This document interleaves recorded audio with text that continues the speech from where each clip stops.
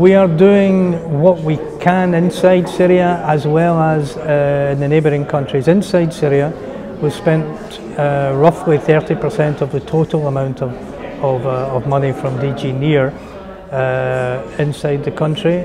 We have a whole of Syria approach, which means that we work indifferently in government-held and in opposition-held areas on the basis of needs and on the basis of where we can get access, rather than any form of political agreement.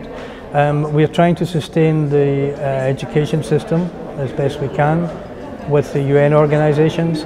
We're working via NGOs to do the same in opposition-held areas, as well as with them to try and maintain the vital services and offer support to civil society organisations where we can.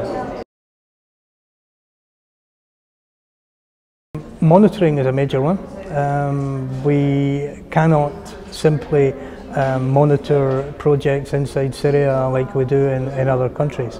Our delegation, the operations and financial and contract parts of our delegation are spread between Brussels, Beirut and Amman, with 1 or 2 members of staff who will be deployed in Gaziantep soon. So we have a delegation which is scattered to the 4 winds.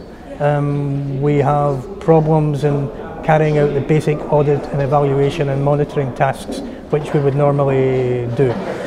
We have to find innovative methods to mitigate those circumstances. There are obviously parts of the country we can't access.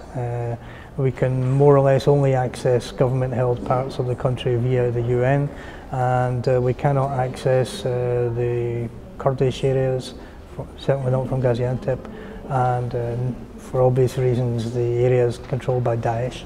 Despite these problems, the cost of not intervening is heavier than the risks of intervening.